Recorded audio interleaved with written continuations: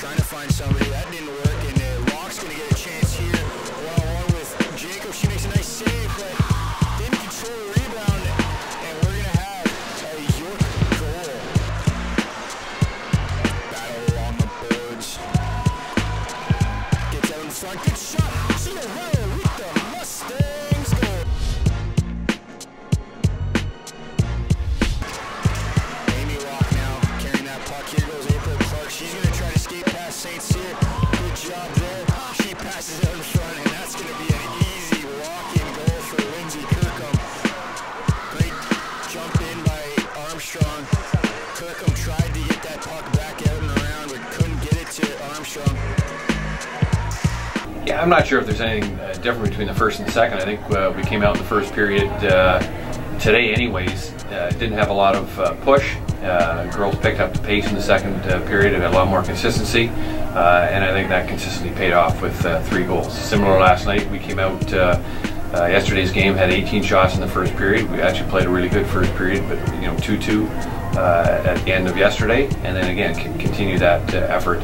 And I think it's just a consistent effort from all the girls, and that work's paying off. Well, I think we just got into the dressing room and we talked about just coming out with a lot of energy and just positivity, and it seems to be working for us.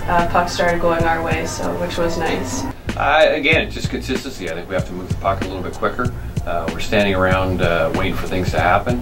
But we've got to make by quicker passes. We've got to make the other team make mistakes, and we can capitalize on those mistakes. No, I think it was a huge shift in momentum for us. It was kind of a lucky bounce, and that's what we needed, I guess, to get things going for us in the right direction. So it was a big momentum builder, I guess. I think we just during practice, obviously we didn't get off to a great start the first 8 games of the year on our penalty kill, and we've focused a little bit more on specialty teams the last couple of weeks on practice, and I think again both on the penalty kill and the power play we've been successful. Yeah, just when they get the puck, just help out our players because they like to put lots of pressure on the puck, and so Ever did a good job of getting in behind the net, and puck bounced out, and Alyssa did a really good job of putting it home. We expect another tough battle with Waterloo. Obviously, it was 2-2 going into third period here a couple of weeks ago. Didn't have a really good third period.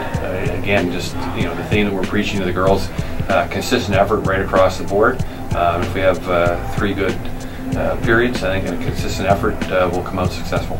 Yeah, it's a big game for us, obviously. Our last game's going into Christmas, so we want to get points there and move in the right direction come